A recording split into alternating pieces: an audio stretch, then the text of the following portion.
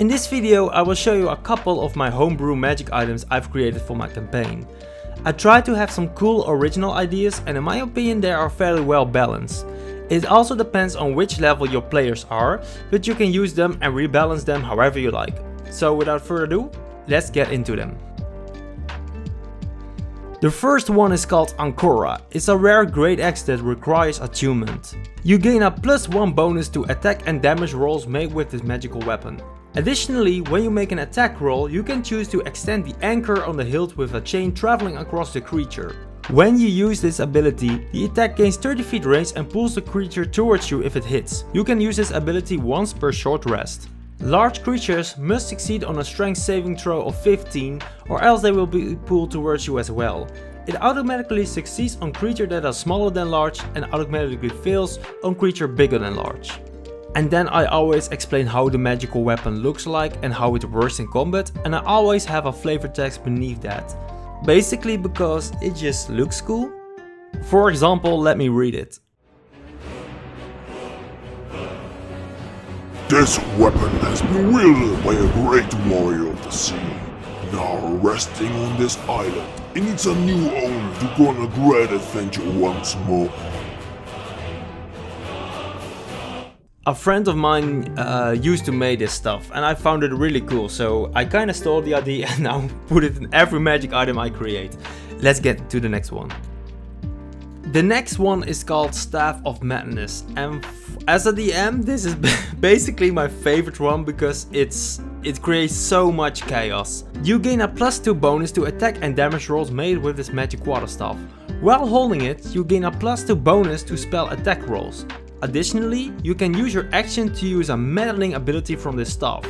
Roll a d100 and the DM tells you the outcome. The staff has a dark and mysterious look to it. The top half of the staff has 2 devil wings sprouting off of its core with chains hanging downwards. The core and the wings will lit up in flames if the wielder uses spell attacks or one of his meddling abilities while holding it. The outcomes of the effects are unknown, but maddening. After discovering effect, the wielder knows what its effects does while he remains attuned. So in D&D Beyond, where we share our magic items, every outcome has a question mark because the player doesn't know what the effects are until they discover it. And here you can see all the effects.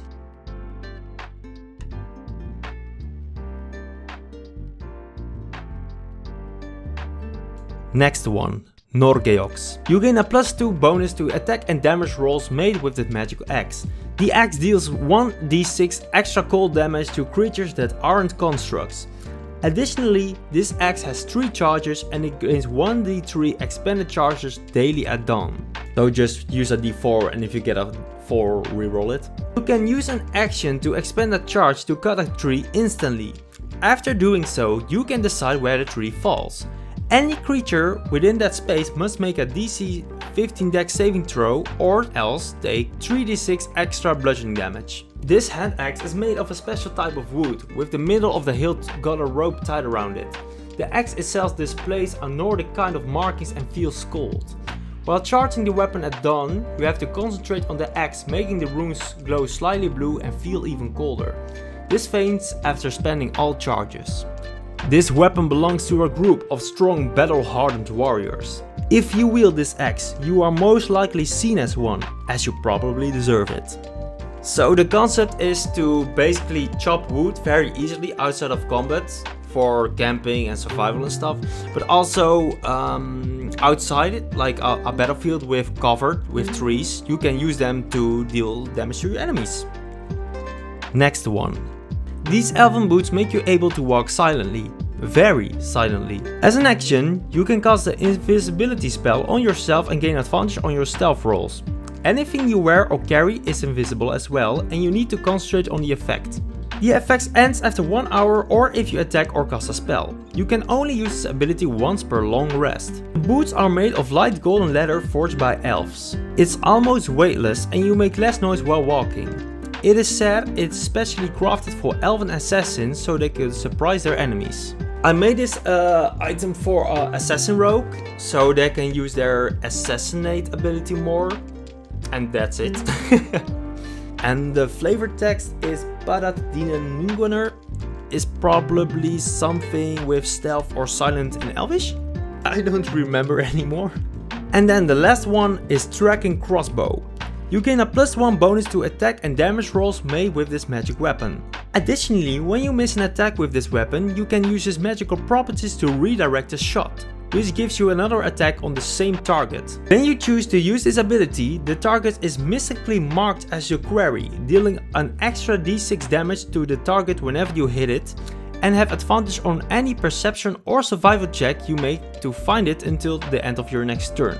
You can use this ability once per short rest. The crossbow is red and has a black middle part in which you put the bolts. When you sheath this weapon, the wings of the crossbow shut inside, making it easier to carry this weapon with you. Basically to sneak inside a weapon if you have to. You can also extend or shorten the hilt, switching between a hand crossbow and a light crossbow when needed. This weapon has been wielded by someone royal, but it seemed that person had no use for it anymore.